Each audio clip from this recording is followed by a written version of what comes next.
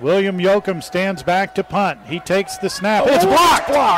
Kearney has recovered it. That's Walters. 5. Touchdown.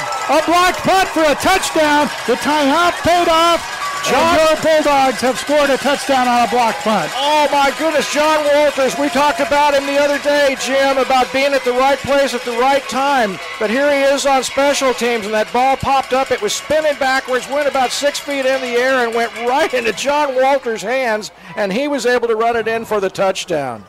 The most recent score with 1:18 left to go was a blocked punt by Andrew Swain, returned by Walters for a touchdown.